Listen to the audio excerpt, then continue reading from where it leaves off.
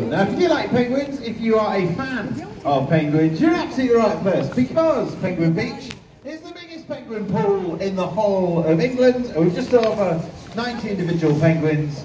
We've got the biggest penguin colony in London.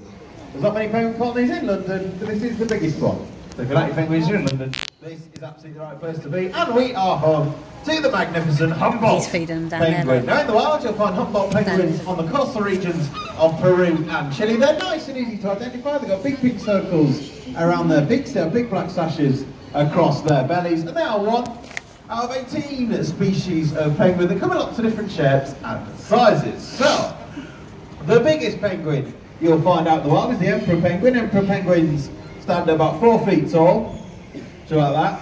So you can quite easily